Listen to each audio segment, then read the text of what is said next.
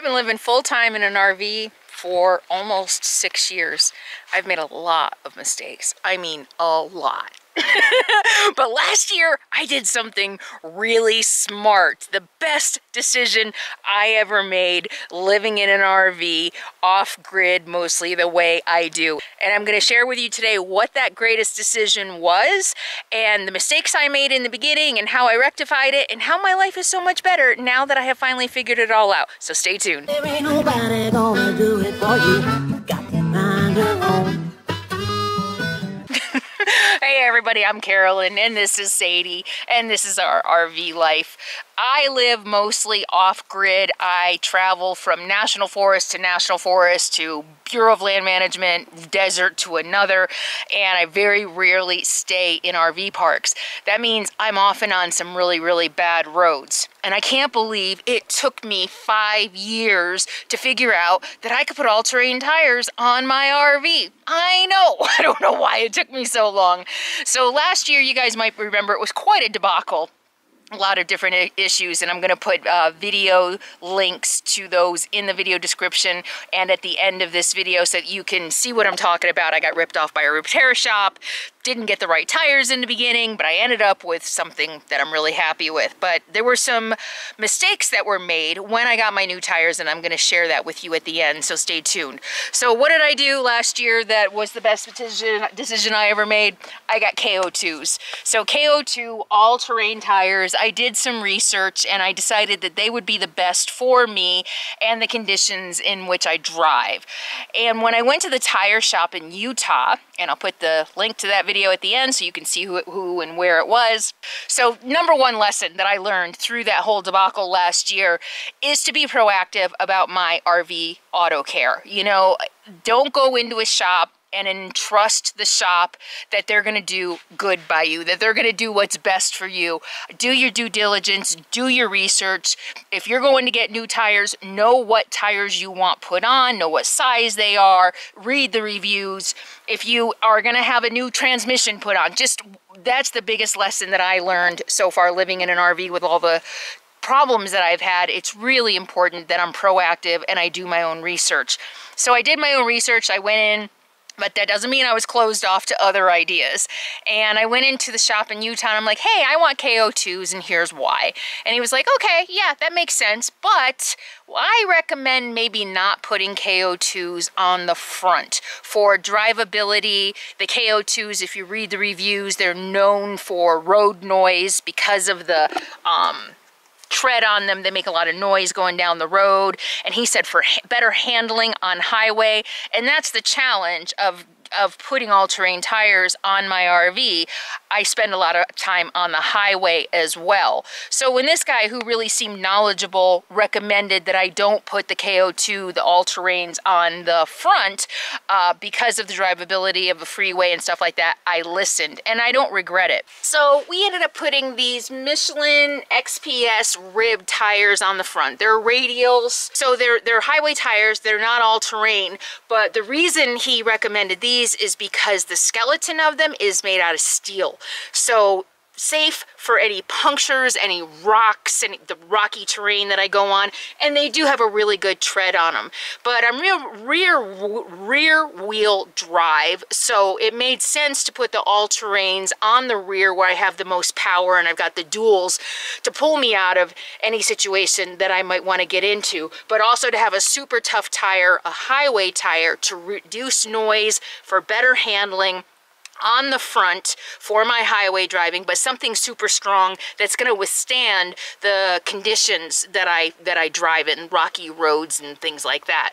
So totally very, very happy with the combination of the Michelins on the front and the BFG KO2s on the back. I've got 4 on the back. All the duals are KO2s. Here's the mistake that was made unfortunately by that tire shop that I ranted and raved about, that I loved so much, and I'm not sure if it was an oversight. I'm not sure what happened. They put in cheap, and my friend Richard, you see him in comments a lot, sent me some emails that they might have been like these pop-in valve stems. I don't know if they were the easy pop-in valve stems or if they were just cheap plastic valve stems, but I continued to have problems with the valve stems on these tires. The tires have been great, but I kept losing air.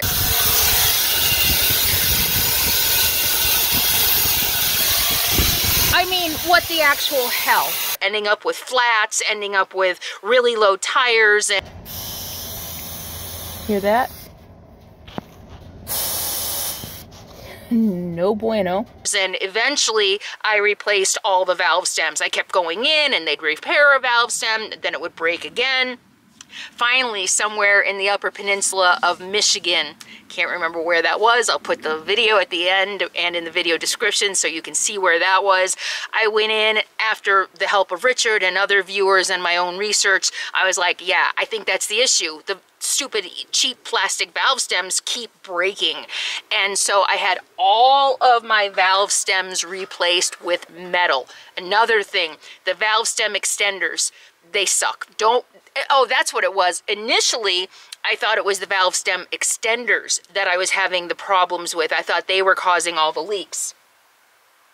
I thought I just moved. This one does have an extender on it, still a metal extender. Thought I heard it hissing. That's what I thought the problem was first. And then we realized, no, it wasn't the extensions, it was the actual valve stems. And I've never, no matter the solid metal valve stems, the braided valve stems, extensions, I have never had luck with any of them. They pop the valve stems, they cause them to fold and bend and cause leaks, and then they themselves, they're terrible. So unfortunately, I don't have any valve stem extensions on the rear or the, well, I guess I still have them in the front, but on the rear at all, which is really sucky because I can't check my tire pressure without taking off the dual, which really sucks, without taking off the outside tire. But that's number one tip.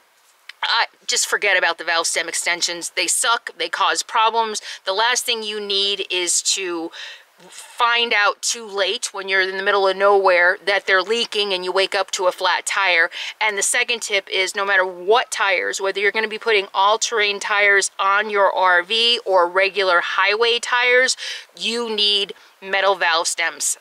Just get metal valve stems. Just ask for them, and before you take it in, you might want to call and say, hey, I'm coming in to get new tires. Do you have metal valve stems? Because that's what I want. That's what I need. And they can either order them for you to make sure they have them when you take your car, your vehicle in, your RV or whatever, or you can buy them yourself and take them in and say, yeah, you know, when you change the tires, use these. So that's what I've learned.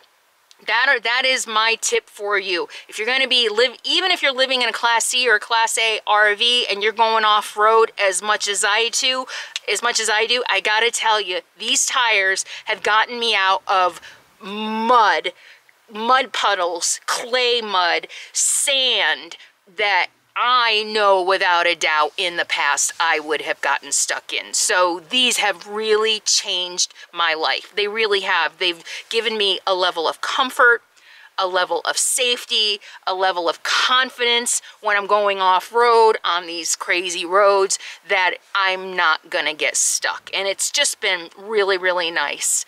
So if you're gonna be living in an RV the way I do, highly recommend all-terrain tires. I did also drive in a little bit of snow and a little bit of icing conditions. They are not known for handling well in the snow. So if you're going to be in a lot of snow, then maybe these aren't the tires for you. But for the little bit that I have done so far, they have been fine. All right, there you have it. Another tip from my experience of living on the road as long as I have. And this time it was a happy tip. It wasn't a cautionary tale tip. Well, it kind of sort of was. They all are. I always say that I learn everything by the process of elimination. I do everything wrong first until I get to the right thing. And I'm here to prevent you from doing that as well. So I hope you found that helpful and enjoyable. I appreciate each and every one of you for being here and watching my videos, giving my videos a thumbs up, subscribing, liking, sharing, all the wonderful things you do to keep this channel alive. Make sure you're still subscribed to my channel. YouTube has a habit of just mysteriously unsubscribing people, so go check right now. Make sure you're still subscribed so you never miss a thing. And I'll see you Sunday night, if not before. In the meantime, be happy, be free, and be kind. Mwah. I will see you soon.